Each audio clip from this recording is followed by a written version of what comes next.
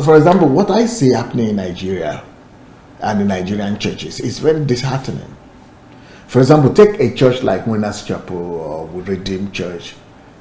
You know, they are living by new projects. One project, this project, that project. So people are always, these churches are always starting a new project that demands more money, that demands more, always more money. A new project always demanding more money.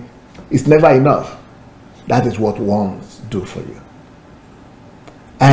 But at that same time, when they are building a new campus, a new school, a new this, a new that, at that very time, there are people in their congregation that cannot even afford 3 square meals a day.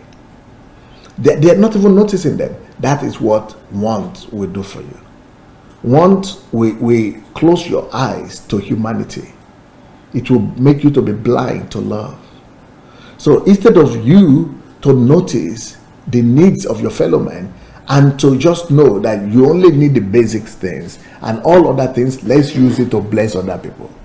If you don't have that mentality that is what life is all about, you end up just trying to expand and build more and more projects and expanding, and you will lose yourself. You will lose Christianity, you will lose faith, you will lose humanity, you will lose compassion, you will lose empathy in the process.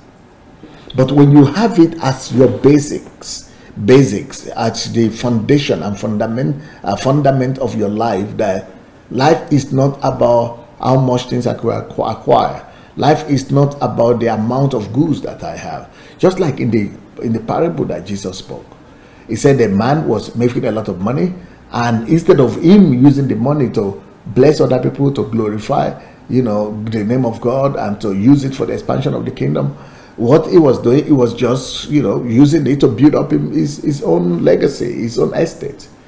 And he kept on adding building more wealth to himself.